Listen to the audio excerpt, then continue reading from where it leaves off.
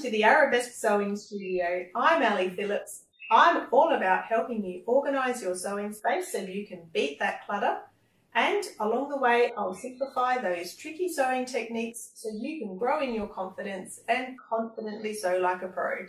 Now I'd love to introduce you to my next sewing pattern called the Sewing Space Station. Now this is a sewing machine mat with so much more to it than meets the eye. And we hope you'll enjoy all of our outer space references that we've included in the pattern, because we think you'll agree this is really out of this world. Now, if you love sewing organisational videos that help you grow in your confidence and in your skills, I'd love you to give this video a like and hit that subscribe button. So let's untie this and I'll set it up for you and show you everything that's inside.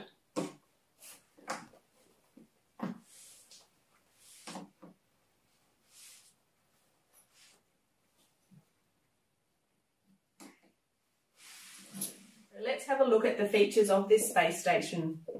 So the mat sits under the machine just like any other sewing machine mat does, but you'll notice that this is only hanging down on the right hand side so that it's not in your lap or getting in your way as you're sewing on your project. Now in the front of this tool panel we have a range of pockets that hold all the tools that you need to work on your project.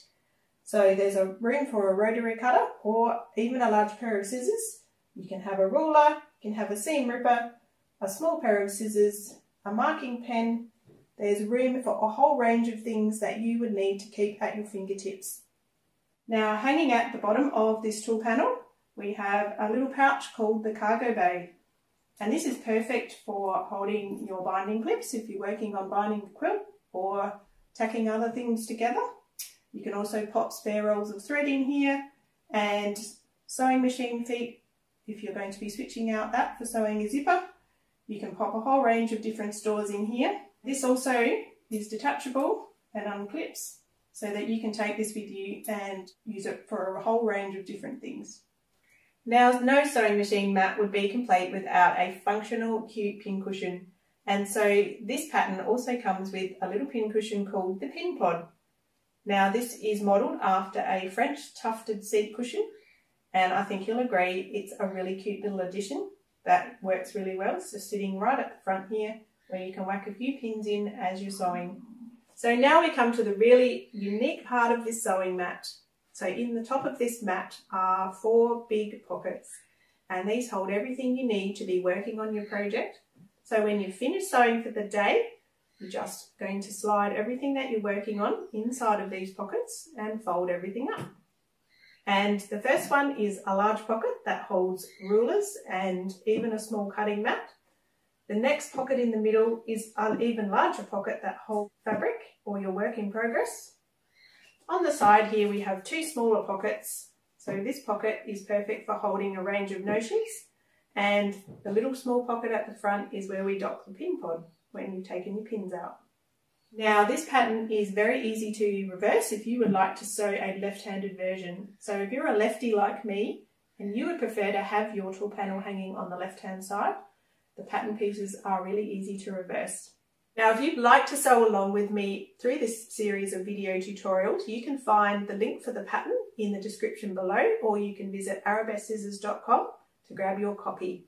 And you'll find all the supplies that I'm using here also linked in the description below. So if there's anything you're not sure about, you can go and have a look in those links and find some of the tools that you might not have. Let's dive into everything you'll need to get started, and I'll also be sharing how to choose a pretty fabric pool that works really well together. So to get started, I'm just going to run through everything that you're going to need. So this is the fabric bundle that I've chosen for this.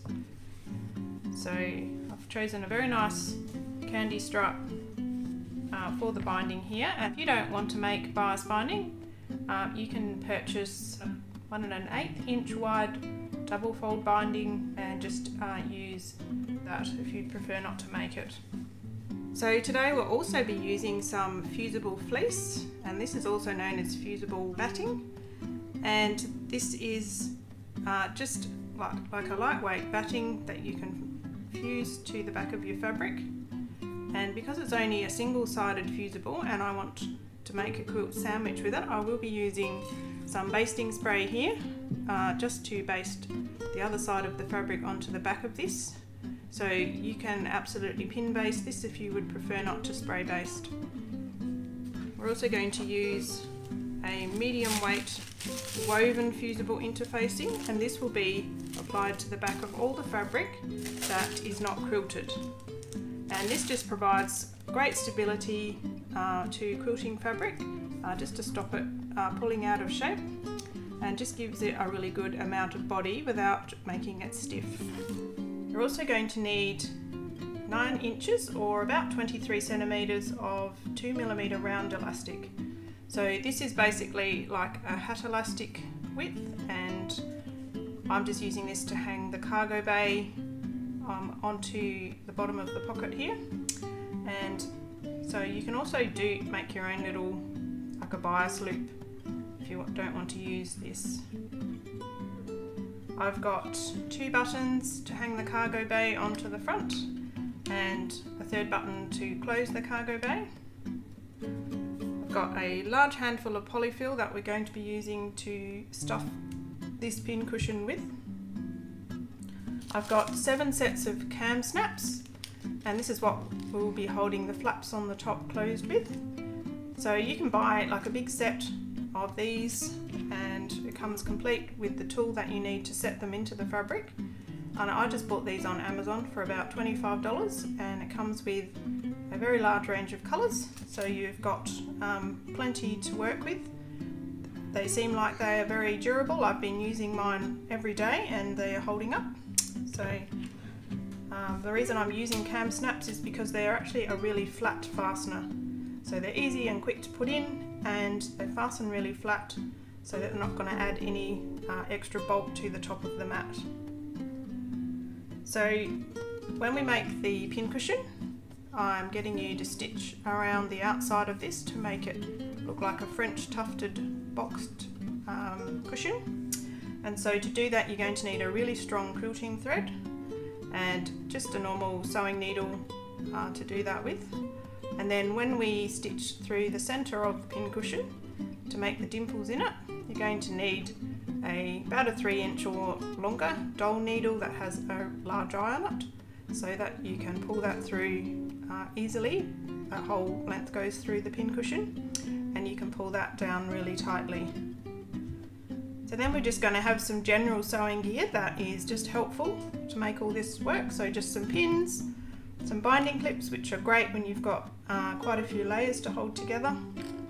I like to use a stiletto when I'm stitching my binding down, because this is just like an extra fingertip you can get in really close under the needle and hold little fiddly bits in place. I like to cut out some of my straight edges with a rotary cutter. You're going to need a fabric marking pen that's safe, so I do use a friction pen for some parts of my work, depending on where it is. This is a chalk marking pen, and you can also get a range of air erasing markers or water erasing markers that are safe to mark on your fabric with. I'll just have some normal scissors. I've got some scissors that I keep just for cutting paper. I'll be cutting out my templates with these ones. I have some sharp small sewing scissors that I use for trimming my threads, and as well as some larger sewing rulers. I just like to have a small ruler here just for checking little distances that are really handy to have. And I also like to keep some basting glue when I'm sewing my binding. So this is just a really fine tip that I have on here, and this just allows you to dispense the glue nice and finely along the edge of the binding and stick it in place. And I'm just using a tacky craft glue in here, which dries really quickly, and you can sew over it no problems. So you can find plenty of different basting glues on the market, and they really are just like an extra pin without having the annoyance of pins holding things down. So I think that's all we need. Oh no, I haven't covered the rice. Okay, when we're stuffing the pin cushion, I like to give this a bit more weight, just so we don't knock it off as easily if you accidentally bump it. So I like to add in a little bit of rice into my pin cushions, and I've seen people stuff theirs with ground walnut shells and different things like that. Just use whatever you've got on hand that you think is going to be suitable for your environment, and of course you need your polyfill, and I like to have a funnel just for helping put this into the pincushion without the rice going everywhere. So I'm just going to take you through how you can plan the fabrics to make this space station. So I've got a completed one here. This is my lovely one made in the fabrics called Local Honey, and this is the exterior or base of the station when it's all folded up. So this is what you're going to see when it's folded, and of course when we untie this and open it out, this fabric is going to be laid flat, and so you won't be seeing any of it. So I'll just go through the parts of the station here so that you can see what fabric's going to end up where. So we've got the base here, which is the exterior when it's opened out flat, and on the back of the front tool panel, so this part that hangs down with the tools in it is the front tool panel, and on the back of that, if you would like this to be made in the same fabric, then you're going to cut that out all in the same fabric. So just be aware of what that piece is called. So in the fabrics that I'm choosing, I'm going to make my base, which is what we'll see when it's folded, in this lovely denim, and on the top side of that, so on this fabric here, where I'm going to use this peachy coral colour. So that's going to be the other side of that. So then this part is called the top pocket panel, and this is where you can store all of your extra tools and patterns and fabric and notions in. So this panel here, I'm going to use this really cool space themed fabric, and that's just in honour of the name of my sewing space station. So we wanted to combine a geeky, scientific kind of idea, and also add in some romantic floral fabric as well. So this fabric I'm going to make in this, and then the lining that you will not see, this will be hidden against the base here. I'm going to make this in just a really pretty blue, but because you're not going to see this, you can just choose any fabric that you'd like just to use up, something that you're not particularly minding how it looks, so you can choose that. Now for the flaps in this version, I'm going to be using this lovely rust coloured Tilda, and on the reverse of that, on the lining of these, I'm going to be pairing that with this really tiny check for a nice contrast for that. So I'm also going to be using this same fabric on this panel here called the front tool panel, and I'll be using this little check on the inner tool pocket here. Now, like I said, I'm going to bind the whole thing in this lovely stripe, so that will be on here, on the exterior of this, and also on the top pocket panel, binding for that. Now there is one more piece of binding that we make, and that is to cover this join on the back here. So if you would like that to blend in and not be so obvious, you will probably want to cut that in the same fabric as your base and the back of your front tool panel. So just bear that in mind. Otherwise it's perfectly fine just to use some of this. You should have enough in the amount that I've given you to cut. And the cargo bay for this, I'm going to make mine a little bit differently in this. So there's two pieces involved in this mainly. So this one is called the back and the flap because it is the back and then it becomes the flap. So for this one I'm going to use this really pretty fabric, and then for the front of this I'm actually going to use the denim again. No, I'm not. Getting confused here. I'm going to use my scientific fabric. So this is going to look like this when the front flap folds over. So that's going to be there, and I'm going to line it with this cute little check one. So that's really fun to plan all of that, and I'm after a coherent look here that has got enough pretty patterns on it, but not to be just too overwhelming with too many patterns all happening at once. And for my pincushion, I'm going to be just cutting a range of, you need 8 rectangles in total. I'll be just cutting a range of all of these and putting them together in kind of a scruffy look.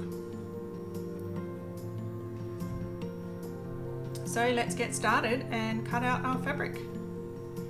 So let's get started and cut out all the templates and cut out our fabric.